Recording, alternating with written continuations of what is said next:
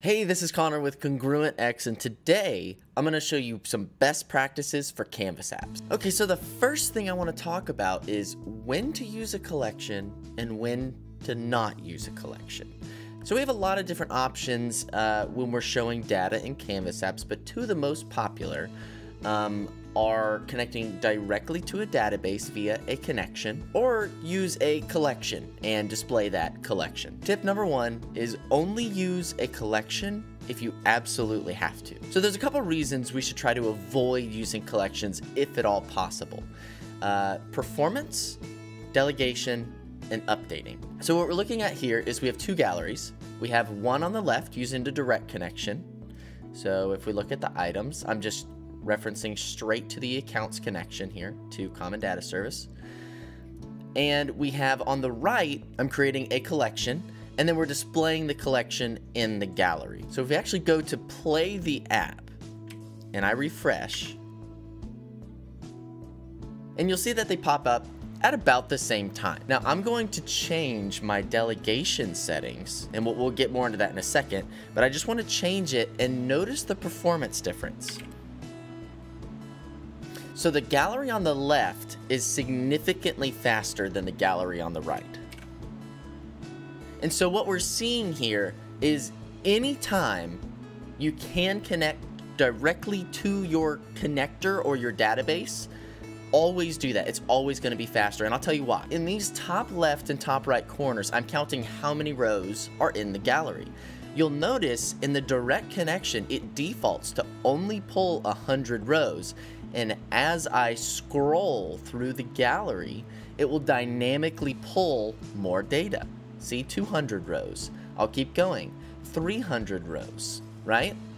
And in the gallery on the right, we can see every row is already here. No matter how much I scroll, it's not going to pull more data in. And so this performance difference actually gets worse and worse with the larger the data size. So there are 1,609 accounts in my database. This problem gets amplified with larger databases. I mean, it's very typical to have, tens of thousands or hundreds of thousands of different rows in databases. And so let's talk about the delegation limit. So you'll notice right now I'm pulling 1,609 rows, and my delegation is set to 2,000. So we're not bumping up against that delegation limit. However, if we go back to the way it was when I first loaded the app, you'll see it only pulls 500 rows, and that's because that's what the delegation limit is. So any function that is non-delegatable will be limited to your delegation limit. So we can dig into that a little bit more in the future, but for this video, that's about as far as I'm going to go. So the problem then becomes, so what if my database is larger than 2,000 and I need to interact with that data? So you then have to collect the first 2,000, then collect the next, and you can see how performance just gets exponentially worse with larger databases. So you're always going to have better performance if you connect directly to your databases. The final reason to avoid using collections is for updating. On this gallery on the left, if I wanted to update a record, I would select the record, patch whatever columns I changed, and actually what happens is you don't have to refresh that data connection. So Power Apps is smart enough to know that if we patch to a data source, it's actually going to dynamically pull that new data in and update my gallery, right? What happens with a collection, if we go and patch that record, it's going to do the same thing. It's going to update from the data source, right? But the collection itself, the display, is not going to update. So now we have an extra step. We have to patch the collection. So we have to, 1, patch the database, 2, patch the collection. So first tip, always directly connect to your data sources whenever possible. So tip number 2 is to always reference the schema name of a field, not the display name. So let me show you what I'm talking about. Let's look at the account name field. So we have the display name, which is account name, and then we have the schema name, which here it's just called name, but behind the scenes it's called schema name. Okay, so if I open this field, notice I can change the display name, but the schema name cannot. Like this gallery is referencing account name, the display name. But let's say somebody were to go in and change it to company name, your app is now broken. It doesn't know what field to reference. So one of the things that I really wish they would change about Canvas apps is when you're typing in names, it should autofill schema names, not display names. Like if I start typing in name, you'll see the only thing that comes up is account name, the display name. But if I leave it because I know the schema name is name, it actually works.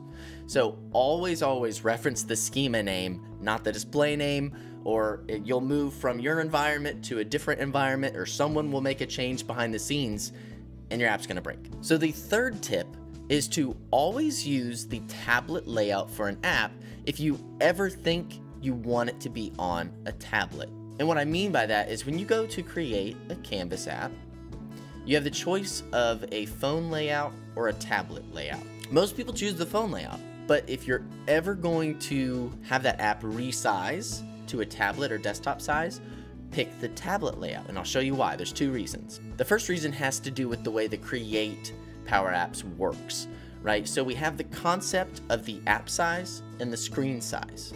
The screen size you can change in the app, but the app size you cannot. That is a setting. The only way you can change the app size is by actually launching the app, right? If you launch it in this window, you technically can change the app size. So to show you this, what I've done here is I have this background set to parent.height and parent.width, parent being the screen size, the screen's width and screen's height, and then I have this slider that is controlling the screen's width.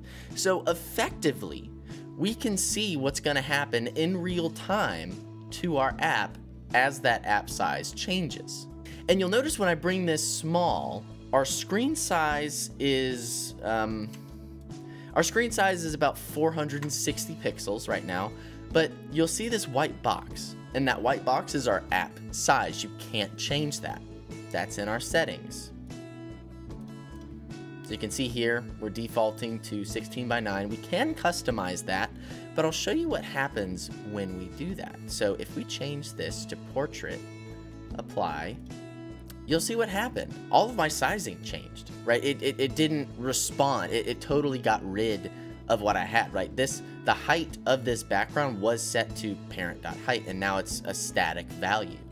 So if we go back and change it back, let's see if it fixes it. It does not, right? We're still seeing 768. If I go back to that portrait, I'll show you why I say to use a tablet layout. Right now we're seeing the phone layout, more or less. It's a little squashed, but we're more or less seeing the layout of the phone. Now if we stretch it out, and let's see what it looks like if we're in a desktop mode. Let's say I want to add a button on the right side of this screen when it's in a desktop size.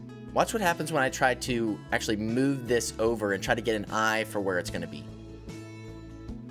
I can't move past the app size, so I have to manually code it over where I want it. So we've got it roughly in the right position. Let's say I wanted to drag it in a closer spot. I can't. I can interact with the button. I could launch whatever on select is in there, but I can't actually move the component around. I can't move anything that is past this white box, the app size. I can't interact with. I can't even select it to change the code. I have to go to the tree view and select that icon to actually change where it is. So that's the reason why I say use a tablet, because it extends your app size. It's really easy to shrink it and see your phone sizing, and you can still interact with everything. So let's put it back in the landscape. Now notice I can drag this where I need it, right? But again, if I extend past, so our white line is there, or our white box is there, if we extend past that, I'm not gonna be able to drag it past that. So that's why I say, if you ever intend on making your app dynamically sized, always use the tablet layout, because you're going to be able to more easily kind of set things up and see roughly where you want them to be. It's just a lot easier to work with. So thanks so much for watching. As usual, if you have any questions, feel free to reach out to me and or go to our website at congruentx.com. Thanks for watching, and we'll see you in the next one.